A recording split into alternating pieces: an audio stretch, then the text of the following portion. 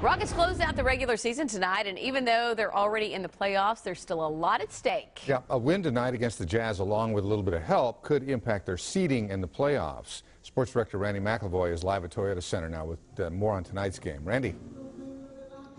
Hey guys, yeah, it's a playoff atmosphere, although the playoffs don't start till this weekend, but a lot of the fans, you see many of them lined up. We'll talk to them in just a minute.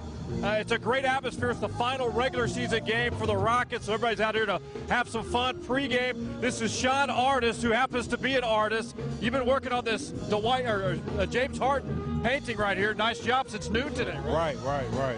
What's behind it? How long did it take you to do this? Well, I've been out here since about 12:30, and I'm here for Via Calora Houston, which is a foundation right here in Houston. And we have an event every year in November. I think this year is November 21st and 22nd. So you're out here to kind of... Yeah, we're doing a mini event. Yeah, to raise it looks awareness. outstanding. Good work since noon. Get back to work and finish it.